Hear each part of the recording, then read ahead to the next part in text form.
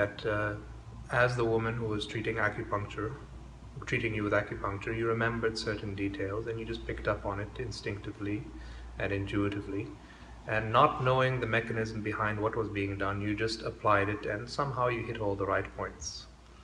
But like I said, don't jump to conclusions. Oftentimes, maybe certain things have happened, but it needs to be constantly experimented with and repeated in order to verify whether it was really having an impact because of your technical expertise or whether it was just a placebo. So one problem with people who claim to be highly intuitive, you see, these are two separate things. You have a person who is highly intuitive, but you also have a person who is a very imaginative person. And unless you have refined your intellect in such a way that you can make the distinction between the two, between what are projections of imagination and what are genuine intuitive experiences, what standards will you have within yourself to make this discrimination? It's just going to be a confused mess and mixture of, sometimes maybe a mixture, some delusion is there, maybe sometimes something genuine is there, but you don't have any guiding light within yourself to make this distinction. So sometimes this is what happens.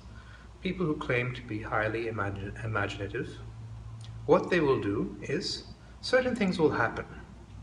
And they have certain expectations in these situations. Okay, I want these events to happen. And when they happen, they're remembering all the hits, but they're forgetting all the misses.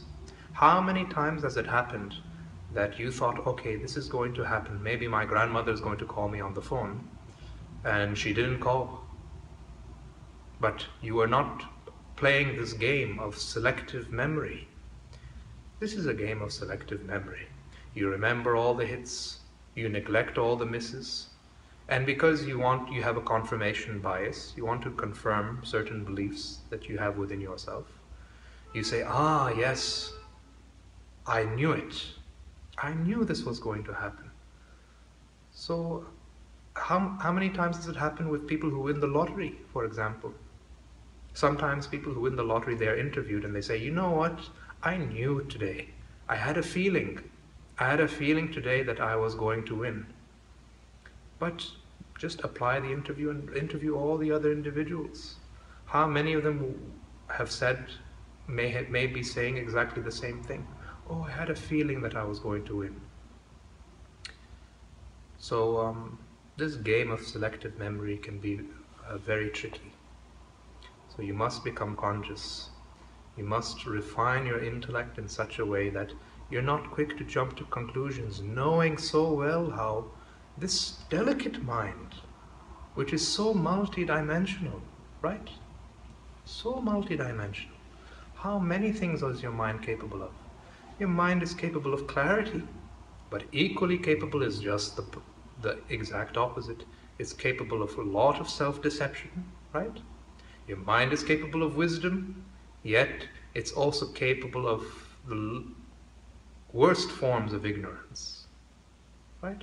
You're capable of compassion, you're also capable of violence.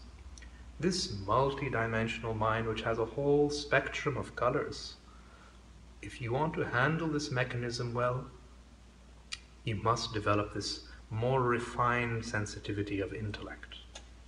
But that's, of course, just a starting point. We've talked so much about this in the past. Viveka. You remember Viveka? Yes. The training of your intellect, just like how you train a physical muscle, right? You continue training it and training it. Maybe it needs a little bit of repetition, a little bit of reinforcement, but after a while, the force of that muscle becomes automatic. Same thing with this refinement of intellect. To be able to constantly make this distinction between the real and the unreal, between delusions of the mind and things which are more grounded in reality. And there's a whole yoga that's based on this, right? Jnana Yoga. Yes, the yoga of knowledge. And it's designed for those sort of individuals who are more inclined towards intellect. So they thought, okay, how can you use your intellect in a very specific way Because intellect can lead you in so many wrong directions also, right?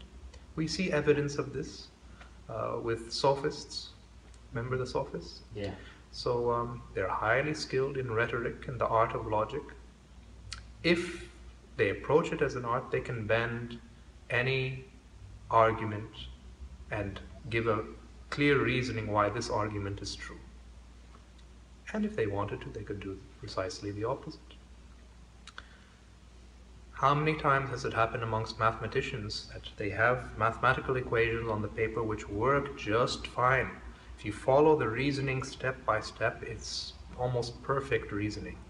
Yet, when the mathematicians give this work to the hands of the experimentalists, they find conclusions which are exactly the opposite.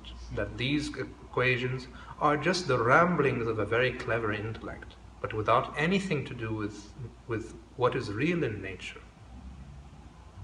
Right?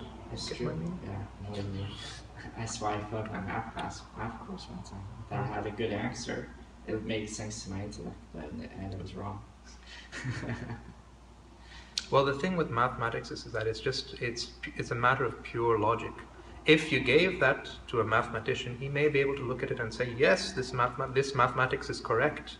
You give it to any brilliant mathematician, he'll say, yes, these steps are correct. But this doesn't have any relevance at all to do with what is actually there in nature. So your intellect can be guided, it can be misguided. So in Jnana Yoga, we want you to use your intellect in a way which is not misguided. So there's a strategy for that, and that is to discriminate between that which is real, meaning what does that specifically mean, that which is real? It means that which remains unchanged. Right? Mm-hmm. Today it is, in the past it is, today it is, in the future it is. Mm-hmm. It's an unbroken undercurrent. That is what we are defining as real.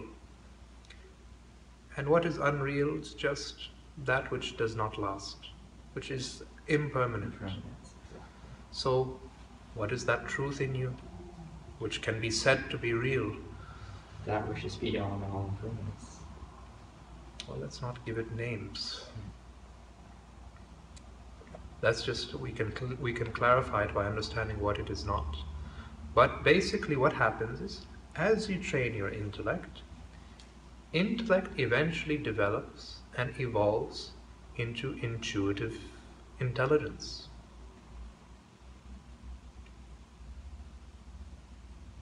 And intuitive intelligence, in a way, it is a higher form of intellect. One that doesn't need step-by-step reasoning. It's very similar to instinct, right? How do many animals know? They just simply, certain instincts arise and they know. It's a kind of direct knowledge.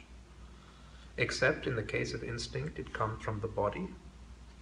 In terms of intuitive intelligence, it comes from another realm of the mind. Not so much to do with the instinctive mechanisms of the body. So be careful not to jump to conclusions. Certain things may happen which have surprising effects, but we need to test it, put it to the test, experiment time and time again.